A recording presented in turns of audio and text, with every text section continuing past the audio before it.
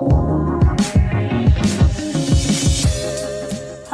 my friends and welcome back to my channel. It's me, Aleese Lightyear, and today we are going to the grocery store. But I'm not just going to any supermarket. I am going to the best international supermarket in all of Beijing. I actually don't even need any groceries, but let's go see what kind of imported goods they've got. Let's go see if I can get some food to curb my homesickness. And let's go check out them international prices.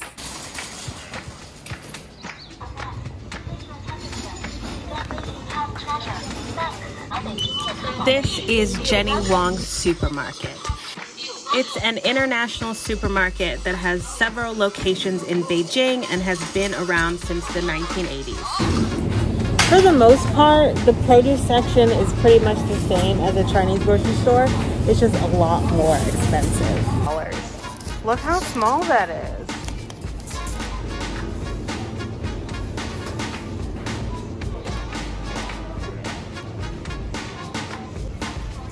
A lot of the produce here is organic milk Chinese cabbage, organic sweet potato, organic carrots, organic broccoli. But basically all of the vegetables are the same. Just sometimes I can find things that are a little bit more difficult to find in a Chinese grocery store, like Brussels sprouts. Is this an artichoke? Okay, I don't think I've ever seen an artichoke in China. Of course, because I'm still in China, there's still a lot of produce that I have no idea what it is. Like this. What is this? What's this? What are these? What is this thing? Is this some type of onion? Or like a bamboo shoot, maybe?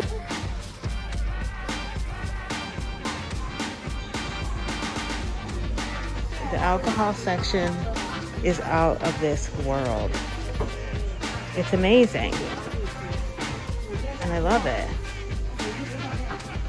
This is probably the biggest selection of imported alcohol in all of Beijing. It's amazing. They've even got a fancy wine cellar with really expensive bottles in there. So this international supermarket isn't as big as Walmart, the Chinese grocery store that I went to in my last video, but I'd say the selection is just as expansive. Hello? Hello. Lamb leg. Oh, lamb leg. Yes, it's a promise. It's Oh, fresh. it's very fresh. Yeah, it's ribs. Ribs, wow. It's very good, beautiful. They look very good. It's fresh. So as you can see, even in the international supermarket, some of the meat is just out.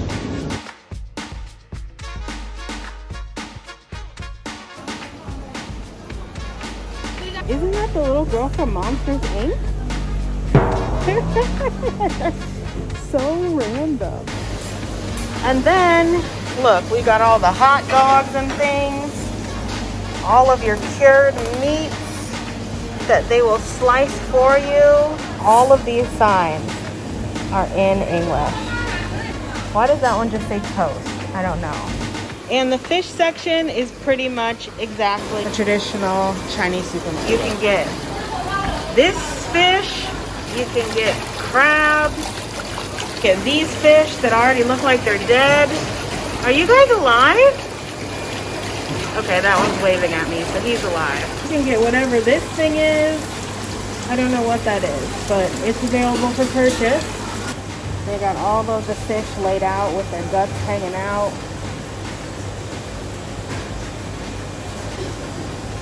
And I have the exact same concern that someone is going to come up here and touch and grab and throw around all of this seafood.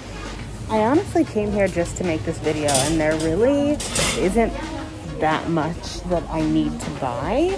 So whatever I buy is just because it's spur of the moment and I want it and the price is good. We have made it to the snack aisle.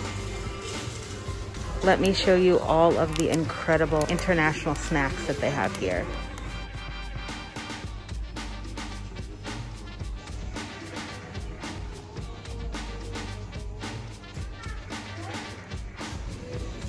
So many different types of Pringles.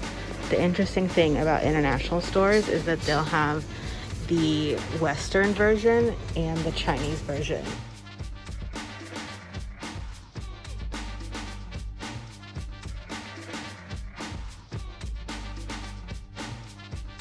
These original Pringles from America are $16.90, and these Chinese Pringles are $8.50.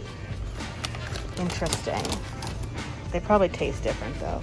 Do I feel like I'm shopping in America?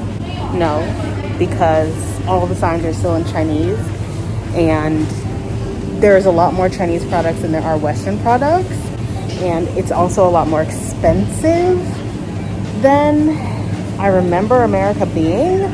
But oh my God, I love coming here just for the comforts of home. See, the instant noodle section just isn't as big as it is in a Chinese supermarket. Look at all of the cheese. Oh my gosh. Who doesn't love cheese? Caviar from Sweden. Just like America, they have pre-made pizza. Yes, the supermarket has a lot of things, but it also doesn't have a lot of things. I mean, when we compare it to a Walmart, a Kroger, a Meijer, it's almost incomparable. Why? Because it's in China, which is fine. But the fact that I live in China and I have access to all of these incredible international foods that remind me of home is amazing, and a massive reason why I chose to live in an international city like Beijing, because I can get so many comforts of home. Okay, potato waffles from Iceland. So one thing that I love about this grocery store are all of the plant-based meats. You can get the Beyond Beef ground beef, like this plant-based chicken ring, durian mango crispy milk. This could be delicious or it could be disgusting. One reason I just don't come to the supermarket that often is because I spend so much money. So much money, and get too much alcohol. The frozen food section is undisputed. I mean, you can even get a cheesecake and puff pastry sheets, hash browns. What's this? Oh yeah, roti. I mean, the ice cream section here is incredible. I refuse to pay like $16 for a quart and a half of ice cream. Something that I have never ever seen in a Chinese supermarket: tortellini and ravioli. Similar to any Chinese supermarket, lots of preserved meat. This one looks like a slice of pie, but we know that this ain't pie. So in my cart, there's a lot of alcohol. I've got wine, I've got vodka, I've got 2 bottles of rosé, I got yogurt, I have basil, I have pizza balsa, coconut water, tomato paste, chicken broth, and tortilla chips. So I've pretty much got everything that I want to buy. I mean, I could spend so much money in this grocery store and so much time in this grocery store. But let's go check out and see what my total is.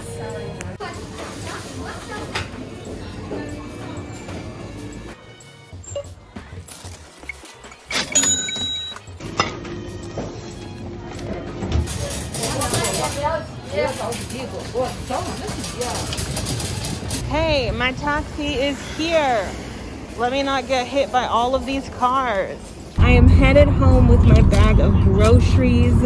I definitely spent way more money than I wanted to, but that's what always happens when I go to the international grocery store. But for 410 yuan, which includes 3 bottles of wine and a bottle of vodka, and then the various food items that I got, I don't think it was that bad of a deal. So let me know in the comments below what you think about the prices.